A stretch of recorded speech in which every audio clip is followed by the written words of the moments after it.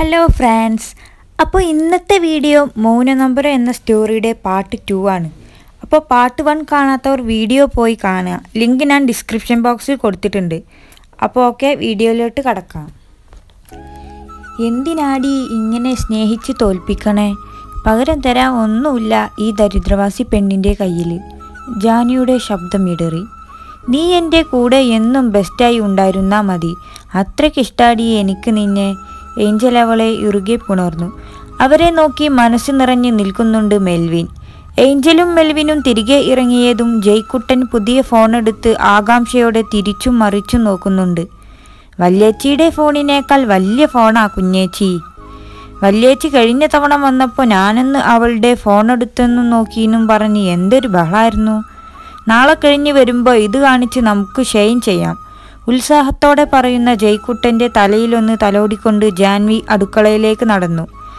അനിതമ്മ ഉണ്ടാക്കുന്ന കോഴിക്കറിയുടെ മണം ആസ്വദിച്ചുകൊണ്ട് അടുപ്പിൻ്റെ തറയിലേക്ക് കയറിയിരുന്നു ജാനി. വിശന്നോ നിനക്ക്? അവൾക്കരികിലേക്ക് വന്നുകൊണ്ട് അനിതാമ്മ ചോദിച്ചതും ഇല്ലെന്നവൾ ചുമൽ കൂച്ചി കാണിച്ചു. ഏഞ്ചലിനെ പോലെ തന്നെ സ്നേഹമുള്ളവനാ മെൽവിനും. ഇത്ര വർഷം കഴിഞ്ഞിട്ടും നമ്മളെയൊന്നും മറന്നില്ലല്ലോ അവൻ, അനിതാമ്മ പറഞ്ഞു. വെറുതെ ഒന്ന് മൂളി ജാനി. കൺമുൻപിലുള്ളപ്പോൾ ചിരിയോടെ നിൽക്കുന്നവൻ്റെ മുഖം തെളിഞ്ഞു നിന്നു. ജയ്ക്കുട്ടനും അമ്മയ്ക്കും ഒപ്പം കഴിച്ചുകൊണ്ടിരുന്ന ജാനിയുടെ കണ്ണുകൾ കൊതിയോടെ കഴിക്കുന്ന ജയ്ക്കുട്ടനിലായിരുന്നു. ചിക്കനും പൊറോട്ടയും ആസ്വദിച്ച് കഴിക്കുന്നുണ്ടവൻ.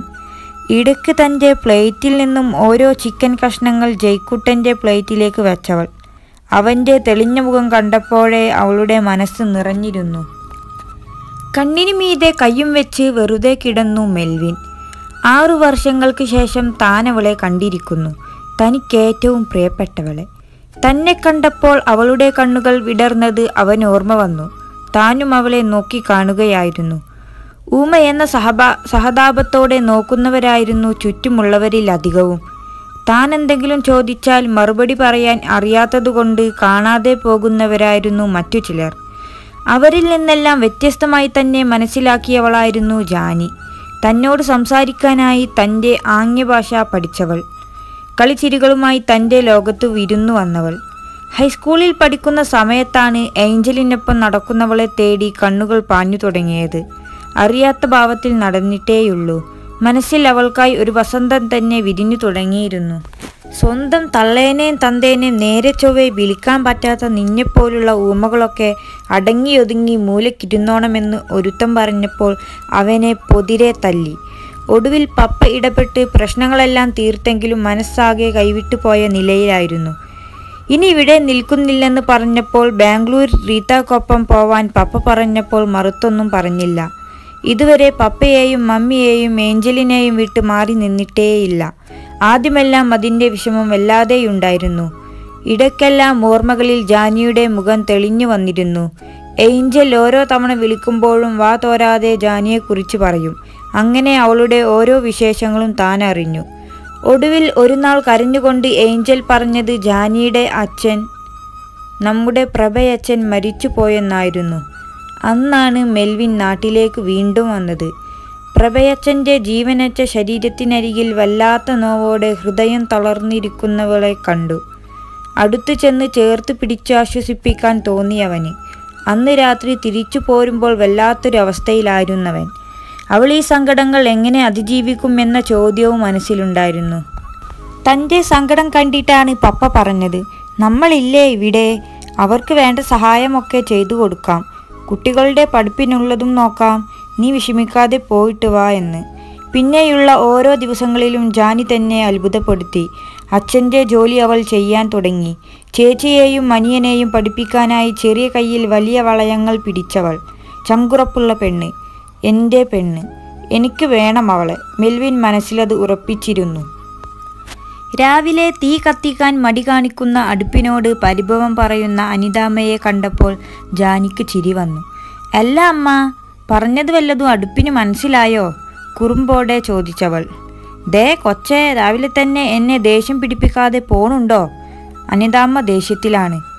അമ്മ ദേഷ്യം പിടിച്ചാൽ കാണാൻ നല്ല ചന്തമുണ്ടെന്ന് അച്ഛൻ പറയണത് വെറുതെ അല്ല കേട്ടോ. ഒരാനച്ചന്തമൊക്കെയുണ്ട്. അമ്മയുടെ താടിത്തുപ്പിൽ പിടിച്ച് വലിച്ചുകൊണ്ട് ജാനി പറഞ്ഞു. ഇവളെന്ന് രാവിലെ എൻ്റെ കയ്യിൽ നിന്ന് വാങ്ങും. അടുപ്പിനടിയിൽ നിന്നൊരു ചുള്ളലി വിറകും വലിച്ചെടുത്ത് അനിതാമ്മ പറഞ്ഞതും ജാനി പുറത്തേക്കോടി. അതെ, ഒരു കട്ടൻ കാപ്പി കിട്ടുവോ? വാതിൽക്കലിൽ നിന്നും നീട്ടി വിളിച്ചു ജാനി. കട്ടൻ കാപ്പിയും കുടിച്ച് മുറ്റത്തേക്കിറങ്ങി ജാനി. അമ്മിണി പശു അവളെ കണ്ടത് ഒന്ന് ബേ എന്ന് നീട്ടി വിളിച്ചു. അവൾക്കുള്ള പുല്ല് കിട്ടാനുള്ള സോപ്പിടലാണ്. പുല്ലൊക്കെ തരാം. ഈ ഈടായിട്ട് പാലിൻ്റെ കാര്യത്തിൽ നിനക്ക് നല്ല പിശുക്കാണെന്ന് അമ്മ പറഞ്ഞല്ലോ അമ്മിണി. വേണ്ടട്ടോ, ചിട്ടിയടക്കാനും അയൽക്കൂട്ടത്തിനും ചേച്ചിയുടെ ഫീസും എല്ലാം കൂടി ഒരു മാസം എത്ര കാശ് വേണമെന്ന് നിനക്കറിയോ? അതുകൊണ്ട് നന്നായിട്ട് പാലും പോന്നോട്ടെ കേട്ടോ. ജാനി അമ്മിണിയുടെ തലയിലൊന്ന് തഴുകിക്കൊണ്ട് പറഞ്ഞു. അമ്മിണിക്കുള്ള പുല്ലും വാരിയിട്ട് തൊഴുത്തിൻ്റെ അരികിൽ ചാരി വെച്ചിരിക്കുന്ന ചൂലെടുത്ത് മുറ്റടിച്ചു വാരിയിട്ടു. പുല്ല് വെട്ടാൻ അരിവാളും എടുത്തിറങ്ങിയപ്പോൾ നേരം നന്നായി വെളുത്തിരുന്നു. തിരക്കിട്ട് ഒരു കെട്ട് പുല്ലും വലിച്ചേറ്റി വരുമ്പോഴേക്കും 6:45. ജാനി ഓടിപ്പോയി കുളിച്ചിട്ട് ചുരിദാറും ഇട്ട് വന്നപ്പോഴേക്കും അനിതാമ്മ ചായയും പുട്ടും പഴവും എടുത്തു മേശപ്പുറത്ത് വെച്ചത് കണ്ടു. നിന്നുകൊണ്ടത് വാരിക്കഴിക്കുമ്പോഴേക്കും ഉച്ചത്തേക്കുള്ള പൊതിച്ചോറും വെള്ളക്കുപ്പയും റെഡിയാക്കി ബാഗിലേക്ക് വെച്ചു അനിതാമ്മ. അമ്മയുടെ കവിളിലൊന്നു ചുണ്ടു ചേർത്തവൾ ഇറങ്ങുമ്പോഴേക്കും കണ്ണും തിരുമ്മിക്കൊണ്ട് ജയ്ക്കുട്ടൻ എഴുന്നേറ്റ് വന്നിരുന്നു. ഗുഡ് മോർണിംഗ് ചേച്ചി. ഗുഡ് മോർണിംഗ് ഡാ. അവനെ ചേർത്ത് പിടിച്ചു ജാനി. നിനക്കിന്ന് ലീവല്ലേ? അമ്മയെ സഹായിക്കണം ട്ടോ. ഞാനിറങ്ങുവാണേ. അവൻ്റെ അലങ്കോലമായി കിടക്കുന്ന മുടിയിഴകളെ മാടിയൊതുക്കിക്കൊണ്ട് ജാനി പറഞ്ഞു. അതൊക്കെ ഞാൻ ഏറ്റൂനേ. നിഷ്കളങ്കമായി പറയുന്നവനെ നോക്കി ചിരിച്ചുകൊണ്ട് ജാനി ഇറങ്ങി. പാലേമറ്റത്തെ ഗേറ്റ് തുറന്ന് അകത്തേക്ക് കയറുമ്പോൾ തന്നെ ഏഞ്ചൽ എന്ന ബസ് കാണാം. മറ്റു ബസ്സുകളുടെ സ്ഥാനം ഒഴിഞ്ഞു കിടക്കുന്നുണ്ട്. ലോങ് ഓടുന്ന മറ്റു ബസ്സുകളെല്ലാം വൈകിയാണ് എത്തുക. നേരത്തെ തന്നെ പോവുകയും ചെയ്യും. തുറന്നിട്ട ഓഫീസ് മുറിയിലേക്ക് നോക്കി പപ്പാ എന്ന് നീട്ടി വിളിച്ചു ജാനി. മറുപടി കേൾക്കാത്തതുകൊണ്ട് അകത്തേക്ക് കയറാൻ തുടങ്ങിയതും മെൽവിൻ പുറത്തേക്ക് വന്നതും ഒരുമിച്ചായിരുന്നു. ചെറുതായെന്ന് കൂട്ടിയിടിച്ചു. ഓ സോറി, മെവിച്ചനിവിടെ ഉണ്ടായിരുന്നോ? ഞാൻ കണ്ടില്ല കേട്ടോ. പെട്ടെന്ന് പിന്നിലേക്ക് മാറിക്കൊണ്ട് ജാനി പറഞ്ഞു. ഹോ, എൻ്റെ നെഞ്ച് കലങ്ങിയെന്ന് നെഞ്ചിൽ കൈവച്ച് കാണിക്കുന്ന മെൽവിനെ ഒന്ന് കൂർപ്പിച്ച് നോക്കിയവൾ. പപ്പ എവിടെ? ചിരിയോടെ നിൽക്കുന്ന മെൽവിനെ നോക്കി ജാനി ചോദിച്ചു. പുറത്തു പോയെന്നവൻ കൈകൊണ്ട് കാണിച്ചു. ടിക്കറ്റ് എടുക്കണം. ശാന്തേട്ടൻ്റെ ട്രിപ്പിന് സമയമാവുമ്പോഴേക്കും എത്തുള്ളൂന്ന് പറഞ്ഞിട്ടുണ്ട് എന്നും പറഞ്ഞ് ജാനി ഓഫീസിനകത്തേക്ക് കയറി. ടിക്കറ്റുകൾ എടുത്ത് തിരിച്ചിറങ്ങി മെൽവിനോട് മെവിച്ച പോവുകയാണേ എന്ന് തിരിച്ചു പറഞ്ഞ് ബസ്സിലേക്ക് കയറി. ആ വലിയ ബസ്സിനെ നിസാരമായി വളച്ചൊടിച്ചു പോകുന്നവളെ അത്ഭുതത്തോടെ നോക്കി നിന്നു മെൽവിൻ. പതിവ് പോലെ അന്നത്തെ ദിവസത്തെ അവസാന ട്രിപ്പും കഴിഞ്ഞ് ഏഞ്ചൽ ബസ്സിനെ ഒതുക്കി ഇറങ്ങുമ്പോഴേക്കും ഏഞ്ചൽ അരികിലെത്തിയിരുന്നു. തൊട്ടു പിന്നിലായി മെൽവിനും. രണ്ടാളോടും സംസാരിച്ച് സുശാന്തിനും അപ്പുണ്ണിക്കുമൊപ്പം വീട്ടിലേക്ക് നടന്നു.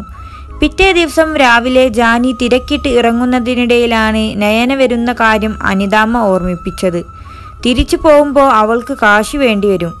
അന്ന് വൈകിട്ട് ജാനി വീട്ടിലെത്തുമ്പോൾ ജയ്ക്കുട്ടൻ്റെയും ചേച്ചിൻ്റെയും ഉറക്കെയുള്ള ചിരി കേട്ടു. ഡി ചേച്ചി, നീ എപ്പോഴാ എത്തിയേ? നയനയെ കണ്ട സന്തോഷത്തോടെ ജാനി ഓടിച്ചെന്നവളെ കെട്ടിപ്പിടിച്ചു. ഛേ, ജോലിക്ക് പോയ മുഷിഞ്ഞു വന്ന നീ കുളിക്കാതെയാണോ ജാനി എന്നെ പിടിക്കുന്നത്? ജാനിയെ തന്നിൽ നിന്നും അടർത്തി മാറ്റിക്കൊണ്ട് നയന പറഞ്ഞതും ജാനിയുടെ മുഖം വാടി. സോറി, നിന്നെ കണ്ട സന്തോഷത്തിൽ പറ്റിപ്പോയതാ, നയനയോട് പറഞ്ഞുകൊണ്ട് ജാനി റൂമിലേക്ക് നടന്നു. വല്യേച്ചി എന്തിനാ അങ്ങനെ പറഞ്ഞത്? കുഞ്ഞേച്ചിക്ക് സങ്കടമായിട്ടുണ്ടാവും. ജയ്ക്കുട്ടന് നയന പറഞ്ഞത് ഒട്ടും ഇഷ്ടപ്പെട്ടില്ല. ഈ ബസ്സിലൊക്കെ എത്ര ആളുകൾ കയറി ഇറങ്ങുന്നതാ? വൃത്തിക്ക് നടന്നില്ലേൽ രോഗങ്ങൾ വരും എന്നൊന്നും നീ പഠിച്ചിട്ടില്ലേ? പറഞ്ഞതിൽ അല്പം പോലും കുറ്റബോധമില്ലാതെ നയന പറഞ്ഞു. ഓ, നീ വലിയ ഡോക്ടറാണല്ലോ. പക്ഷേ കുഞ്ഞേച്ചി കഷ്ടപ്പെട്ട് കൊണ്ടുവരുന്ന മുഷിഞ്ഞ നോട്ടുകളാ നിനക്ക് അയച്ചു തരുന്നതെന്ന് മറക്കണ്ട, ദേഷ്യത്തോടെ പറഞ്ഞ് ജയ്ക്കുട്ടൻ എഴുന്നേറ്റ് പോയി. കുളിക്കാനായി ബാത്റൂമിലേക്ക് നടക്കുമ്പോഴും മനസ്സിനൊരു വിങ്ങൽ പോലെ തോന്നി ജാനിക്ക്. ചേച്ചിയെ കണ്ട സന്തോഷത്തിൽ ഓടിച്ചെന്നതാണ്. അവൾ പറഞ്ഞ വാക്കുകൾ ഉള്ളിലെവിടെയോ ഒരു നോവ് പടർത്തുന്നുണ്ടായിരുന്നു. ചേച്ചിയല്ലേ, എൻ്റെ സ്വന്തം ചേച്ചിയല്ലേ എന്ന് സ്വയം പറഞ്ഞ് സമാധാനിച്ചവൾ. അമ്മക്ക് വല്ല തുണ്ടൻ മീനും വാങ്ങിക്കൂടായിരുന്നോ? അത്താഴത്തിനിരിക്കുമ്പോൾ പൊരിച്ച മത്തി നോക്കി മുഖം വീർപ്പിച്ച് നയന പറഞ്ഞു. ഈ മത്തി കഴിക്കുന്നത് ആരോഗ്യത്തിന് നല്ലത്. ഡോക്ടർക്ക് ഇതൊന്നും അറിയില്ലേ? ജയ്ക്കുട്ടൻ കേട്ടപാടെ അവളെ കളിയാക്കി ചോദിച്ചു. ഡാ, നീ കുറെ നേരമായല്ലോ ചൊറിയാൻ തുടങ്ങിയിട്ട്. നയന ദേഷ്യത്തോടെ അവനു നേരെ ശബ്ദമുയർത്തി. നീ പോടി. ജയ്ക്കുട്ടൻ അവളെ നോക്കി ചുണ്ടുകൊട്ടി. ജയ്ക്കുട്ടാ, ചേച്ചീനെ പോടീന്ന് പറയോ? സോറി പറ. ജാനിയുടെ ശബ്ദം ഉയർന്നതും ജയ്ക്കുട്ടൻ്റെ മുഖം വാടി. സോറി, നയനയെ നോക്കി ഒഴുക്കൻ മട്ടിൽ പറഞ്ഞവൻ. രാവിലെ നിന്നുകൊണ്ട് ദോശ മുറിച്ച് ചട്നിയിൽ മുക്കി വായിലേക്ക് വെക്കുമ്പോൾ വീണ്ടും മുഖം കറുപ്പിച്ചിരിക്കുന്ന നയനയെ കണ്ടതും എന്തെന്ന ഭാവത്തിൽ ജാനി അനിതമ്മയെ നോക്കി. ഇവൾക്ക് ദോശയും ചട്നിയൊന്നും പറ്റില്ലാത്രേ, ഇടർച്ചയോടെ പറയുന്ന അമ്മയെ നോക്കിയൊന്ന് ചിരിച്ച് ജാനി നയനക്കരികിലെത്തി. ചേച്ചി ഇങ്ങ് വാ എന്ന് പറഞ്ഞ് അവളുടെ കൈപിടിച്ച് പുറത്തേക്ക് നടന്നു. ഹോസ്പിറ്റലിൽ കിട്ടുന്ന പോലെ എന്നും ഇറച്ചിയും മീനൊന്നും വാങ്ങാറില്ല ഇവിടെ. ഈ തൊടിയിലെ പപ്പായയും വാഴക്കയും പയറുമൊക്കെ കഴിച്ച് വെച്ചാ ഞങ്ങൾ കഴിക്കണത്. രാവിലെ അധിക ദിവസവും കഞ്ഞിയായിരിക്കും, ചിലപ്പോൾ രാത്രിയിലും. വെറുതെ മുഖം കറുപ്പിച്ചിരുന്ന് അമ്മയെ വിഷമിപ്പിക്കരുത് ചേച്ചി. ആ പാവം നമുക്ക് വേണ്ടിയാ കഷ്ടപ്പെടുന്നത്. ഈ വീട്ടിലെ അവസ്ഥകൾ ഇനി എന്നാ ചേച്ചി മനസ്സിലാക്കുന്നത്? അല്പം ദേഷ്യത്തോടെ പറഞ്ഞിട്ട് നടന്നു ജാനി.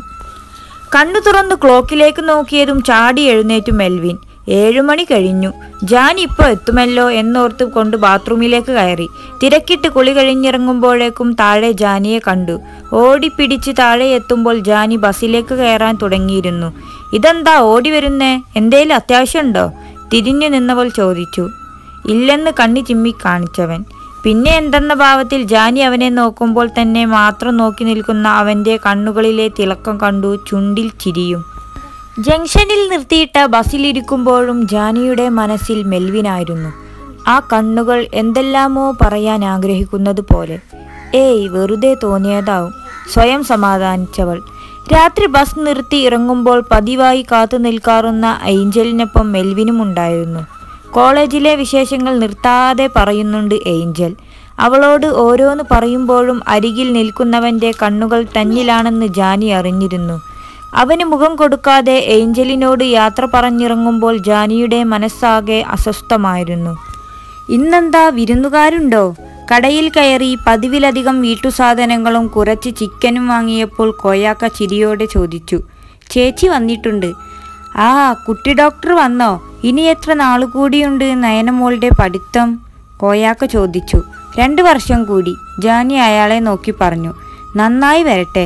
പഠിത്തമൊക്കെ കഴിഞ്ഞ് ചേച്ചിക്കൊരു ജോലിയായാൽ ജാനി മോൾക്ക് ഇങ്ങനെ കഷ്ടപ്പെടണ്ടല്ലോ, കോയാക്ക വാത്സല്യത്തോടെ പറഞ്ഞു. ശരിയാണെന്ന മട്ടിലൊന്ന് ചിരിച്ച് തിരികെ നടന്നവൾ. പതിവ് പോലെ പുറത്ത് കാത്തു നിൽപ്പുണ്ട് അമ്മ. കുറച്ചു സമയം വൈകിയതിനാലാവാം അല്പം പരിഭവത്തിലാണ് ആള്. എന്തിനായി തണുപ്പത്ത് ഇങ്ങനെ നിൽക്കണതെൻ്റെ അനിതാമ്മേ? ഞാൻ കൊച്ചുകുട്ടിയൊന്നുമല്ലല്ലോ, അരികിലെത്തി സ്നേഹത്തോടെ പറഞ്ഞു ജാനി. മനസ്സിലിപ്പോഴും നീ എൻ്റെ കൊച്ചുകുട്ടി തന്നെയാ. മക്കൾ സമയത്ത് വീട്ടിലെത്താഞ്ഞാൽ അമ്മമാരുടെ മനസ്സിനൊരു സമാധാനം ഉണ്ടാവില്ല. അതൊന്നും പറഞ്ഞാൽ നിനക്കിപ്പം മനസ്സിലാവില്ല. മക്കളൊക്കെ ആവുമ്പോഴേ മനസ്സിലാവൂ. അനിതയുടെ ശബ്ദം ഇടറി. അതിന് മനഃപൂർവ്വം വൈകിയതല്ല അമ്മേ. കട കയറിയപ്പോൾ കുറച്ചു നേരം കോയാക്ക ഓരോന്ന് പറഞ്ഞുകൊണ്ടിരുന്നു. അല്ലാതെ ഞാനെവിടെ പോവാനാ? ജാനി പറഞ്ഞു. അപ്പോഴാണ് അവളുടെ കയ്യിലെ കവറുകൾ അനിതാമ്മ ശ്രദ്ധിച്ചത്. കാശില്ലാത്ത സമയത്ത് നീ എന്തൊക്കെയാ വാങ്ങിയിട്ട് വന്നത്? വെപ്രാളത്തോടെ ചോദിച്ചു. കുറച്ച് ചിക്കനുണ്ട്, പിന്നെ ശർക്കരയും എണ്ണയും അത്യാവശ്യം സാധനങ്ങളെല്ലാം ഉണ്ട്. ചേച്ചിക്ക് എന്തേലുമൊക്കെ ഉണ്ടാക്കി കൊടുക്കമ്മേ. അവൾ വല്ലപ്പോഴും വരുന്നതല്ലേ. മുഖം വീർപ്പിച്ചിരിക്കുന്നത് കാണാൻ വയ്യ. കയ്യിലുള്ളതെല്ലാം അമ്മയെ ഏൽപ്പിച്ച് അകത്തേക്ക് നടന്നവൾ. മെൽവിനെ കുറിച്ചോർത്തപ്പോൾ ജാനിയുടെ മനസ്സ് അസ്വസ്ഥമായിരുന്നു. എന്തായിരിക്കും ആ മനസ്സിൽ? ജോലിക്കാരിയായ പെൺകുട്ടിയോട് തോന്നുന്ന സഹതാപമോ, അതോ പ്രണയമോ, അല്ലെങ്കിൽ തൻ്റെ ശരീരത്തോടുള്ള ഭ്രമമോ? തന്നെ കാണുമ്പോൾ ആ കണ്ണുകൾ വിടരുന്നത് കണ്ടിട്ടുണ്ട്. എത്രയാലോചിച്ചിട്ടും ഒരെത്തും പിടിയും കിട്ടിയില്ല അവൾക്ക്.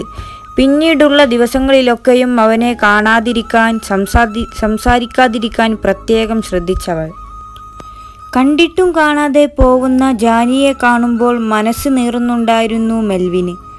ഓരോ തവണയും ഒന്നു പറയാൻ അനുവദിക്കാതെ അവൾ നടന്നുപോയി. പ്രിയപ്പെട്ടവരുടെ അവഗണന വല്ലാത്തൊരു നോവാണ്. അവളെ തനിച്ചെന്നു കണ്ടെങ്കിൽ പറയാമായിരുന്നു ഒരുപാടിഷ്ടമാണെന്ന്. എൻ്റെ ശബ്ദമാവുമോ എന്ന് ചോദിക്കാമായിരുന്നു. ഇനിയുള്ള കാലമെത്രയും എനിക്ക് കൂടി വേണ്ടി സംസാരിക്കുമോ എന്ന് ചോദിക്കണം. പപ്പയോട് പറഞ്ഞ് മിന്നുകെട്ടി സ്വന്തമാക്കണം. മനസ്സ് നിറയെ ജാനിയെ മാത്രം ഓർത്തവൻ. മാത്യു ചായൻ്റെ വീട് വരെയൊന്ന് പോവണം. അമ്മച്ചി വരുന്നില്ലെന്നാ പറയുന്നേ. പണിക്ക് വരുന്ന ഗീതയും ഇന്ന് ലീവാ. ജാനിക്കുട്ടി ഇന്ന് അമ്മച്ചിക്ക് കൂട്ടായി ഇവിടെ നിൽക്കാമോ എന്നു രാവിലെ പപ്പ വിളിച്ചു ചോദിച്ചപ്പോൾ ഇല്ലെന്ന് പറയാനായില്ല ജാനിക്ക്. ആൻറ്റോയുടെ ചേട്ടനാണ് മാത്യു. രാവിലെ തിരക്കിട്ട് ഓടേണ്ട, അതൊരു വലിയ ആശ്വാസം തോന്നിയവൾക്ക്. 9 മണിക്ക് അവരിറങ്ങുമ്പോഴേക്കും എത്തിയാൽ മതി. വാതിൽക്കൽ ജാനിയെ കണ്ടതും ഓടി വന്ന് കെട്ടിപ്പിടിച്ച് ധാവണിക്കിടയിലൂടെ കൈയിട്ട് വയറിലൊന്ന് തോണ്ടി ഏഞ്ചൽ. ഡി പെണ്ണെ, ഇക്കിളിയാവുന്നു. ഏഞ്ചലിൻ്റെ കൈ തട്ടിമാറ്റിക്കൊണ്ട് ജാനി ദേഷ്യം നടിച്ചു പറഞ്ഞു. വല്ലപ്പോഴുമേ നീ ഇങ്ങനെ കാക്കിയില്ലാതെ ധാവണിയൊക്കെ ഉടുത്ത് കാണാൻ കിട്ടൂ. ഇപ്പോൾ കണ്ടാൽ ഒരു ചന്തമൊക്കെയുണ്ട്. ഏഞ്ചൽ പറഞ്ഞതും ഒന്ന് പോടി, ജാനി അവളെ ഒന്ന് നുള്ളി. കാര്യമായിട്ടും ഏഞ്ചൽ വീണ്ടും പറഞ്ഞു. ഇത്തവണ ജാനി ചിരിച്ചു, കൂടെ ഏഞ്ചലും. പപ്പ, ഞാനിവിടെ നിന്നാലോ? ഇവളെ കണ്ടപ്പോൾ വരാൻ തോന്നുന്നില്ല. പോവാൻ റെഡിയായി വരുന്ന ആൻറ്റോയെ നോക്കി ഏഞ്ചൽ ചോദിച്ചു. എല്ലാവരും കൂടി വരാന്ന് പറഞ്ഞിട്ട് മെവിക്കുട്ടനും അമ്മച്ചിയും വരുന്നില്ല. ഇനി നീ കൂടി ഇല്ലെങ്കിൽ അവരെന്ത് വിചാരിക്കും? മോശമല്ലേ മോളെ? അയാൾ പറഞ്ഞതും അതു ശരിയാലേ എന്നും പറഞ്ഞ് മനസ്സില്ലാ മനസ്സോടെയാണ് ഏഞ്ചൽ ഇറങ്ങിയത്. ചോറും കറികളുമൊക്കെ ഉണ്ടാക്കി വെച്ചിട്ടുണ്ടിട്ടോ ജാനി, എല്ലാം എടുത്തു കഴിക്കണം. പിന്നെ മോള് അമ്മച്ചിയെ ഒന്ന് ശ്രദ്ധിച്ചാൽ മതി. മെവിച്ചൻ ഉച്ചയ്ക്ക് ഉണ്ണാനാവുമ്പോഴേക്കും വരും. കൃത്യം 1 മണിക്ക് കഴിക്കുന്നതാ അവൻ്റെ ശീലം. എന്നാ പിന്നെ ഞങ്ങൾ ഇറങ്ങട്ടെ, ആനിയമ്മ ജാനിയുടെ തോളിൽ തട്ടിക്കൊണ്ട് പറഞ്ഞു. ചിരിയോടെ തലയാട്ടിക്കൊണ്ടവൾ വാതിലടച്ച് അകത്തേക്ക് നടന്നു. ഇതെന്നാ പറ്റി? പതിവില്ലാത്തൊരു ചടഞ്ഞുകൂടി കിടപ്പ്. കട്ടിലിൽ ചെരിഞ്ഞു കിടക്കുന്ന ഏലിയാമ്മച്ചിക്കരികിൽ ഇരുന്നു കൊണ്ട് ജാനി ചോദിച്ചു. എന്നതാന്നറിയില്ല ജാനിക്കൊച്ചേ, കാലത്തെ എണീറ്റപ്പോൾ മുതലൊരു ക്ഷീണം. ഏലിയാമ്മ എഴുന്നേറ്റിരുന്നു കൊണ്ട് പറഞ്ഞു. എന്നിട്ട് ചായ വല്ലതും കുടിച്ചായിരുന്നോ? ചായ അപ്പമൊക്കെ കഴിച്ചു. ഇത്ര ദൂരം യാത്ര ചെയ്യാൻ വയ്യെന്ന് തോന്നി, അതുകൊണ്ടാ അവരോട് പൊയ്ക്കൊള്ളാൻ പറഞ്ഞ്. കട്ടിലിൽ നിന്നും എഴുന്നേറ്റവർ പുറത്തേക്ക് നടന്നു. വെയ്യെങ്കിൽ എണീറ്റ് നടക്കണ്ട, അവർക്കു പിന്നാലെ നടന്നുകൊണ്ട് ജാനി പറഞ്ഞു. ഇപ്പോൾ കുഴപ്പമൊന്നുമില്ലെന്നേ. പിന്നെ അടുക്കളയിലെ അലമാരക്കകത്ത് ടിന്നിനുള്ളിൽ നല്ല അവലോസുണ്ട ഇരിപ്പുണ്ടാകും. നീ അത് കുറച്ചെടുത്തോണ്ട് വാ എൻ്റെ ജാനിക്കൊച്ചേ. ടി വിക്ക് മുന്നിലിരുന്നു കൊണ്ട് ഏലിയാമ്മച്ചി പറഞ്ഞു. അതിന് വല്യമ്മച്ചിക്ക് ഷുഗർ ഉള്ളതല്ലേ? ഇത് തന്നെയാ ഇവിടെയുള്ളവരും പറയുന്നേ. ഷുഗറൊന്നും വെച്ച് ഇഷ്ടമുള്ളതൊക്കെ കഴിക്കാതിരിക്കാൻ പറ്റുമോ? ആനിയും മധുരമുള്ളതൊന്നും തരില്ല. അല്പം കെറുവോടെ പറയുന്ന വല്യമ്മച്ചിയെ നോക്കി ചിരിയോടെ നിന്നു ജാനി. എന്നാ അങ്ങനെ നോക്കണേ? വല്യമ്മച്ചി ചോദിച്ചു. അതെ, ഞാനൊരു കാര്യം ചോദിച്ചാൽ സത്യം പറയോ? ജാനി അവർക്കരികിലെത്തി കുറുമ്പോടെ ചോദിച്ചു. എന്നതാ? സത്യത്തിൽ വല്യമ്മച്ചി എന്താ മാത്യു അങ്കിളിൻ്റെ വീട്ടിൽ പോവാതിരുന്നേ? വെയ്യാകെന്ന് കള്ളം പറഞ്ഞതല്ലേ? ചെറുചിരിയോടെ ജാനി ചോദിച്ചതും ഏലിയാമ്മച്ചി ഒന്ന് ചിരിച്ചു. അത് പിന്നെ നിന്നോടായതുകൊണ്ട് പറയുക.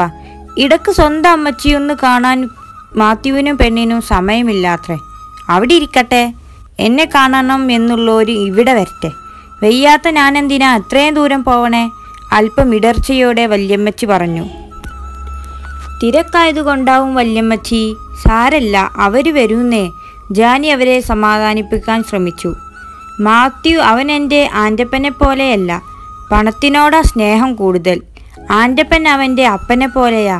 മനുഷ്യത്വം കൂടുതലാ സ്നേഹവും. വല്യമ്മച്ചി എന്ന് നിശ്വസിച്ചു. അതെ, ഈ അവലോസുണ്ടയൊക്കെ തരാം. അവസാനം എന്നെ പ്രതിയാക്കരുതിട്ടോ. വല്യമ്മച്ചി സങ്കടത്തിലാണെന്ന് തോന്നിയതും ജാനി വേഗം വിഷയം മാറ്റാനായി പറഞ്ഞു. ഏയ്, ഞാനങ്ങനെ ചെയ്യില്ല, വല്യമ്മച്ചി ഉറപ്പ് പറഞ്ഞു. ഉണ്ടയും കടിച്ചുകൊണ്ട് വല്യമ്മച്ചി പഴയ കാലത്തെ കഥകൾ പറഞ്ഞുകൊണ്ടിരുന്നു. പ്രേം നസീറിൻ്റെ സിനിമ ടി വിയിൽ വന്നിട്ട് ഞാനും ഇച്ചായനും കൂടി ഒരുമിച്ച് ടാക്കീസിൽ പോയി കണ്ടതാ. പഴയ ഓർമ്മകൾ നിറഞ്ഞ ചിരിയോടെ വല്യമ്മച്ചി പറഞ്ഞു. എന്നാ അമ്മച്ചി ഇതും കണ്ടിരിക്ക്, ഞാൻ കുറച്ചു നേരം പഠിക്കട്ടെ. ഏഞ്ചലിൻ്റെ റൂമിലുണ്ടാവും, എന്തേലും ആവശ്യമുണ്ടേൽ വിളിച്ചാൽ മതിട്ടോ എന്നും പറഞ്ഞ് ജാനി ഏഞ്ചലിൻ്റെ റൂമിലേക്ക് നടന്നു. ഏഞ്ചലിൻ്റെ ടേബിളിൽ നിന്നും റിയൽ അനാലിസിസിൻ്റെ നോട്ടെടുത്ത് നോക്കിക്കൊണ്ടിരുന്നവൾ കോളിംഗ് ബെൽ ശബ്ദിച്ചപ്പോഴാണ് ക്ലോക്കിലേക്ക് നോക്കിയത്. 12:50 ആയിട്ടുണ്ട്. മെവിച്ചൻ കൃത്യം 1 മണിക്ക് ചോറുണ്ണാൻ എത്തുമെന്ന് ആനിയമ്മ പറഞ്ഞത് അപ്പോഴാണ് ജാനി ഓർത്തത്. എല്ലാവരും വല്യപ്പപ്പയുടെ വീട്ടിൽ പോയതുകൊണ്ട് ഇന്ന് തനിയെ എടുത്തു കഴിക്കേണ്ടി വരുമല്ലോ എന്ന് ചിന്തിച്ചുകൊണ്ടാണ് മെൽവിൻ വീട്ടിലെത്തിയത്. കയ്യിലെ കീയെടുത്ത് വാതിൽ തുറക്കാൻ നോക്കിയപ്പോഴാണ് പൂട്ടിയിട്ടില്ല എന്ന് മനസ്സിലായത്. തള്ളി നോക്കിയപ്പോൾ തുറന്നതുമില്ല. ഇനി ആരും പോയിട്ടില്ലേ എന്ന ചിന്തയോടെയാണ് ബെല്ലടിച്ചത്. വല്യമ്മച്ചിയാണ് വാതിൽ തുറന്നത്. പോയില്ലേ? എന്ന രീതിയിൽ കൈയുയർത്തിയതും അവരെല്ലാം പോയി. എനിക്കെന്തോ ഒരു മേലായിക പോലെ. അതുകൊണ്ട് ഞാനില്ലെന്ന് പറഞ്ഞു. ജാനിക്കൊച്ചിനെ തുണക്കാക്കിയിട്ട് അവർ പോയി. മറുപടിയായി വല്യമ്മച്ചി പറഞ്ഞു. ജാനി എന്ന് കേട്ടതും മെൽവിൻ്റെ കണ്ണുകൾ വിടർന്നു. കണ്ണുകൾ ചുറ്റും പരതിയപ്പോൾ മുകളിലെ ഏഞ്ചലിൻ്റെ റൂമിൽ നിന്നും ഇറങ്ങി വരുന്നവളെ കണ്ടതും ചുണ്ടിൽ അറിയാതൊരു പുഞ്ചിരി വിരിഞ്ഞു. സ്റ്റെയർ ഇറങ്ങുമ്പോൾ തന്നെ നോക്കി നിൽക്കുന്നത് കണ്ടിരുന്നു ജാനി. അരികിൽ നിൽക്കുന്ന വല്യമ്മച്ചിയെ കണ്ടതും അവനെ നോക്കിയെന്നു ചിരിച്ചെന്ന് വരുത്തി. കൊച്ചു കഴിക്കാൻ വന്നതാ മോളെ, എന്നെ കണ്ട് നെറ്റിയിരിക്കുക എന്ന വല്യമ്മച്ചിയുടെ വാക്കുകൾക്ക് അവളൊന്ന് ചിരിച്ചു. ഇപ്പം എടുക്കാമെന്ന് പറഞ്ഞ് വേഗം അടുക്കളയിലേക്ക് നടന്നവൾ. അപ്പോഴും തൻ്റെ പ്രിയപ്പെട്ടവൾക്ക് പിന്നാലെയായിരുന്നു അവൻ്റെ കണ്ണുകൾ. ആനിയമ്മ ഉണ്ടാക്കി വെച്ച ചോറും കറികളും പാത്രങ്ങളിലേക്ക് കോരിയിടുമ്പോഴും മെൽവിൻ്റെ നോട്ടത്തിൻ്റെ അർത്ഥം തിരയുകയായിരുന്നു അവൾ. എല്ലാം കൊണ്ടുവച്ചപ്പോഴേക്കും മെൽവിനും വല്യമ്മച്ചിയും കഴിക്കാനിരുന്നു. അവൻ്റെ മുഖത്ത് നോക്കാതെ തന്നെ ഓരോന്നും വിളമ്പി. മോളൂടെ ഇരിക്ക്, വല്യമ്മച്ചി കയ്യിൽ പിടിച്ചു. എനിക്ക് കഴിക്കാനാവുന്നതേ ഉള്ളൂ, പിന്നെ കഴിച്ചോളാം എന്നും പറഞ്ഞതും അതൊന്നും പറഞ്ഞാൽ ഒക്കത്തില്ല, ഇവിടെ ഇരുന്നേ എന്ന് പറഞ്ഞ് വല്യമ്മച്ചി അവർക്കരികിലേക്ക് ജാനിയെ പിടിച്ചിരുത്തി. മെൽവിൻ്റെ കണ്ണുകൾ തന്നിലാണെന്ന് അറിയാമായിരുന്നതുകൊണ്ട് തല ഉയർത്തി നോക്കിയതേയില്ല ജാനി. എങ്ങനെയെങ്കിലും ഒന്ന് കഴിച്ചെഴുന്നേറ്റാൽ മതിയെന്ന ചിന്തയിലായിരുന്നവൾ. അവളുടെ മുഖഭാവവും വെപ്രാളവും കണ്ടപ്പോൾ ചിരി വന്നു മെൽവിന്. കഴിച്ചു കഴിഞ്ഞ് പാത്രങ്ങളെല്ലാം കഴുകി ഒതുക്കി വെച്ചവൾ വല്യമ്മച്ചിയുടെ റൂമിലിരുന്നു. വല്യമ്മച്ചി പതിവ് ഉച്ചമയക്കത്തിലേക്ക് വീണതും ജാനി ബുക്കെടുത്ത് അതിലേക്ക് കണ്ണും നട്ടിരുന്നു. ചറപറ ശബ്ദം കേട്ട് ജനൽപ്പാളികളിലൂടെ പുറത്തേക്ക് എത്തി നോക്കുമ്പോഴാണ് വലിയ മഴത്തുള്ളികൾ കണ്ടത്. ആനിയമ്മ അലക്കി വിരിച്ചിട്ടുള്ള തുണികൾ ഓർമ്മ വന്നതും ജാനി പുറത്തേക്കോടി. തലയിൽ വീഴുന്ന വെള്ളത്തുള്ളികളെ വകവെക്കാതെ തുണികളെല്ലാം വാരിയെടുത്ത് അകത്തേക്ക് ഓടിക്കയറിയപ്പോഴാണ് മുൻപിൽ മെൽവിനെ കണ്ടത്. അവന് മുഖം കൊടുക്കാതെ തുണികൾ മടക്കി മേശമേൽ ഒതുക്കി വെച്ചു. മടക്കിയതെല്ലാം വീണ്ടുമെടുത്ത് ആനിയമ്മയുടെ റൂമിലേക്ക് വെക്കാനായി നടന്നപ്പോഴാണ് മെൽവിൻ മുന്നിലേക്ക് നീങ്ങി നിന്നത്. എന്താ? അവൾ തല ഉയർത്തി നോക്കി. എനിക്കൊന്ന് സംസാരിക്കാനുണ്ട് എന്ന രീതിയിൽ അവൻ്റെ കൈകളും ചുണ്ടുകളും ചലിച്ചു. ദേ, ഈ പൈസക്കാരുടെ സ്വഭാവവും കാട്ടിക്കൊണ്ട് എൻ്റെ പുറകെ വരണ്ട, അതിനു മെവിച്ചൻ വേറെ ആളെ നോക്കിക്കോ, ദേഷ്യത്തോടെ പറഞ്ഞവൾ നടന്നതും മെൽവിൻ്റെ കൈകൾ അവളുടെ ഇടതു കൈയിൽ പിടുത്തമിട്ടിരുന്നു. കൈവിട്, കൈവലിച്ചു കൊണ്ടവൾ പറഞ്ഞെങ്കിലും നേരത്തെ അവൾ പറഞ്ഞ വാക്കുകൾ അവനിൽ നോവുണർത്തി. കൈവിടാൻ വീണ്ടും അവൾ പറഞ്ഞെങ്കിലും താനൊരു മോശം സ്വഭാവക്കാരനാണെന്ന അവളുടെ വാക്കുകൾ കേട്ട ദേഷ്യത്തിൽ അവൻ അവളെ ശക്തിയായി വലിച്ച് തന്നിലേക്കടുപ്പിച്ചു. കയ്യിൽ മടക്കി വച്ചിരിക്കുന്ന തുണികൾ താഴേക്ക് വീണു. ഒരു നിമിഷം ജാനിയാകെ ഭയന്നുപോയി. പെട്ടെന്ന് കിട്ടിയൊരു ധൈര്യത്തിൽ അവളുടെ വലതു കൈയൊന്നു ഉയർന്നവൻ്റെ കവിളിൽ പതിഞ്ഞതും ജാനിയെ പിടിച്ചിരുന്ന മെൽവിൻ്റെ കൈ അയഞ്ഞു. തിരിച്ചു നിന്നു പോയവൻ മുന്നിൽ ദേഷ്യത്തോടെ നിൽക്കുന്നവളെ കണ്ടതും കൈ ഉയർത്തി എന്തോ ആംഗ്യം കാണിക്കാൻ തുടങ്ങി. വേണ്ട, ഇനിയൊന്നും കേൾക്കണ്ട, എനിക്ക് പണത്തിനേ കുറവുള്ളൂ, അഭിമാനത്തോടെ ജീവിക്കുന്നവളാ ഞാൻ. ജീവിക്കാൻ വേണ്ടി 4 മനുഷ്യജന്മങ്ങൾ ഒരു രാത്രി കൊണ്ട് ഒരു കുപ്പി വിഷത്തിൽ അവസാനിക്കാതിരിക്കാൻ വലിയ വളയങ്ങൾ പിടിക്കുന്നവൾ. മറ്റുള്ളവർ കരയാതിരിക്കാൻ ഓരോ നിമിഷവും ഉരുകിത്തീരുന്നവൾ. അതൊന്നും പറഞ്ഞാൽ മനസ്സിലാവില്ല നിങ്ങൾക്ക്. പണ്ട് ഒരുമിച്ച് നടക്കുമ്പോൾ നിഷ്കളങ്കമായി ചിരിക്കുന്നൊരു പയ്യനുണ്ടായിരുന്നു, എൻ്റെ ഏഞ്ചലിൻ്റെ ഏട്ടൻ. അയാൾ ഇന്നൊരുപാട് മാറിപ്പോയിരിക്കുന്നു. ഇനി എൻ്റെ മുൻപിൽ വരരുത്. വന്നാൽ വല്ലാത്തൊരു ഭാവത്തോടെ നിന്നു കിതച്ചവൾ. തരിച്ചു നിന്നുപോയി മെൽവിൻ. തെറ്റിദ്ധരിക്കപ്പെട്ടിരിക്കുന്നു. പറയാനുള്ളതെല്ലാം തൊണ്ടക്കുഴിയിൽ കിടന്നു വീർപ്പുമുട്ടി. ഒന്ന് ശബ്ദം പുറത്തേക്ക് വന്നെങ്കിൽ ഒരിക്കൽ മാത്രം തനിക്കെല്ലാം പറയാമായിരുന്നു, അത്രമാത്രം സ്നേഹിക്കുന്നുവെന്ന്.